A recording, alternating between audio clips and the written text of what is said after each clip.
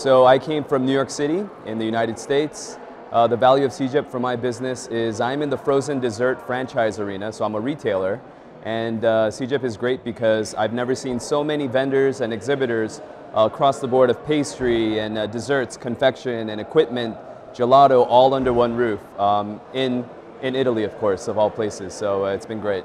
So right now what we're finding as trending are kind of over-the-top presentations of desserts, whether they're classic desserts or new innovations. So at this show at Sigep, I think that we've been able to see both. A lot of chefs, very talented chefs with their new creations, as well as those who've taken classic items and found new ways to implement those. I saw one where they were using an Italian pastry. I don't remember what it's called, something like soffiatelli or something like that. I can't pronounce it, but it was interesting because they used the pastry as a cone to put in gelato and ice cream. So things like that, which are new innovations for me, using traditional pastries, I've never seen that in the US, and that's the type of things people are looking for, both ethnically different and different use of those items. Yes, you know, there's so many to see, and so I'm glad that it's multiple days. Today I was meeting with many vendors who we had appointments with, but tomorrow I'm looking forward to being able to walk around and meet some of the exhibitors that I passed by but did not get a chance to speak to.